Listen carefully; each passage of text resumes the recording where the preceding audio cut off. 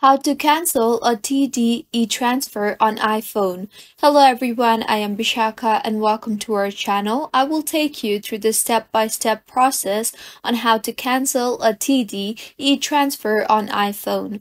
Now let's get started. Firstly, open the TD Bank application and make sure you are logged in to your account.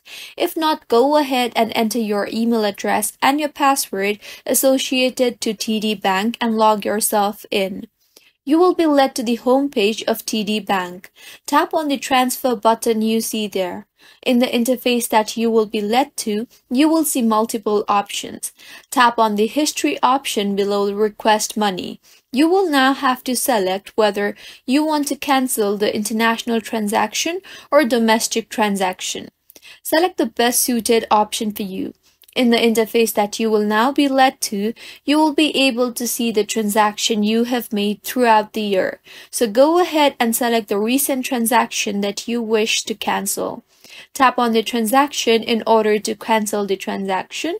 Once you tap on it, you will be able to see this type of interface. In the right corner, there is an arrow icon. Tap on the arrow icon and a drop-down menu will appear.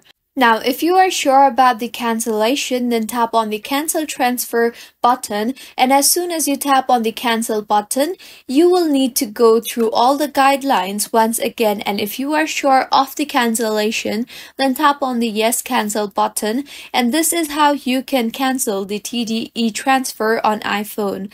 If you find this tutorial helpful, do subscribe to our channel. Thank you for staying with us until the end.